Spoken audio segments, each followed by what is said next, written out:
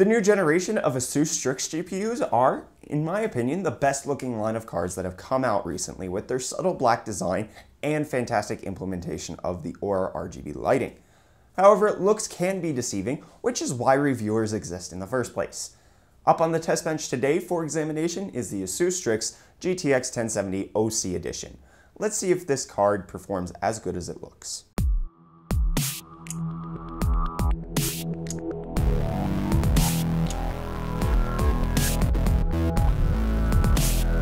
The Strix 1070 features the aforementioned black design scheme with RGB LED lighting on the backplate, side, and top shroud of the card.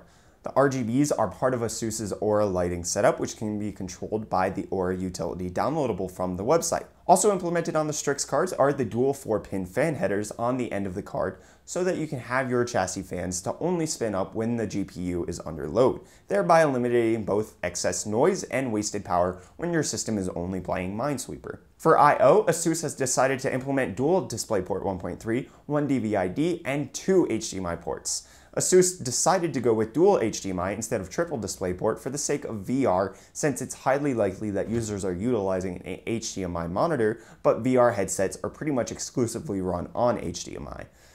It was a pretty effective solution for when ASUS South Africa sent over the HTC Vive for me to test out.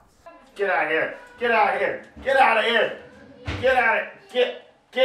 Go on! Get! For cooling, the Strix cards come with the ASUS Direct CU3 copper heat pipes cooled by triple wing blade fans, which provided a max temp of 68 degrees Celsius during all of my gaming and benchmarking, which is only 2 degrees above the MSI Gaming X that I've previously tested. For power, the Strix 1070 implements a 6+1 power phase design and only requires a single 8-pin PCIe power connector. With regards to core clocks on the Strix OC, the card comes with a gaming mode and an OC mode, with the OC having to be activated in ASUS's GPU Tweak 2, which is fine if you already have GPU Tweak 2 installed, but annoying if you already have a preferred overclocking software.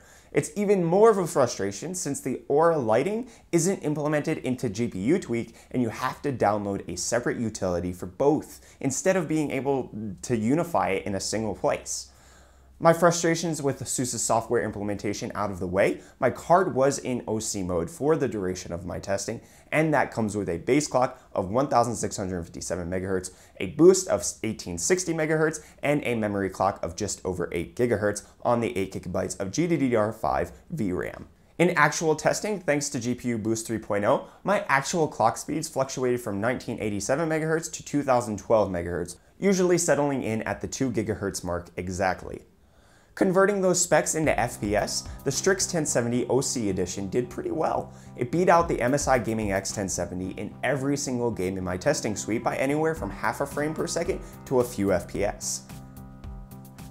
Keep note that these benchmarks were performed before Vulkan was released for Doom, so only the OpenGL numbers are represented here.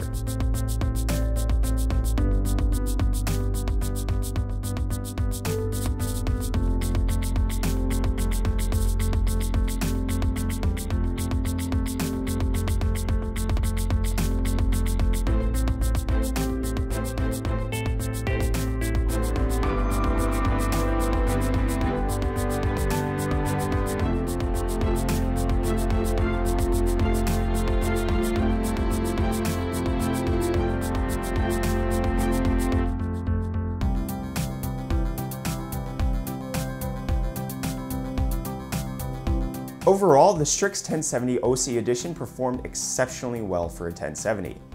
However, based on current US and South African pricing, the Strix 1070 OC is a slightly worse value than its MSI counterpart due to its increased price of $20 in the States and 500 Rand in South Africa. But even with the slightly lower value per frame rate, it's still a fantastic card to grab for maxed out 1440p, ultra high frame rate 1080p, or slightly reduced detail 4K gaming. For me, the ASUS Strix GTX 1070 OC edition is the complete package. Its high clock speeds mean higher frame rates, it has great cooling, a superb implementation of RGB LEDs, and some extra features such as the fan headers and second HDMI port. I really think that ASUS has hit it out of the park with their new Strix lineup, and the GTX 1070 OC edition is no deviation from that. However, I will caution that since all of the new Strix GPUs look identical to one another, including the GTX 1080, 1070, 1060, and the RX 480 here, you have to make sure you're buying the correct GPU. Not only does each card look the same, but ASUS has gone so far as making both regular versions of the Strix as well as OC mode variants. Make sure you check the box and description of the card that you're buying to make sure you're not paying OC mode prices for the normal card. The OC mode is going to have OC on the box, whereas the normal Strix card will not.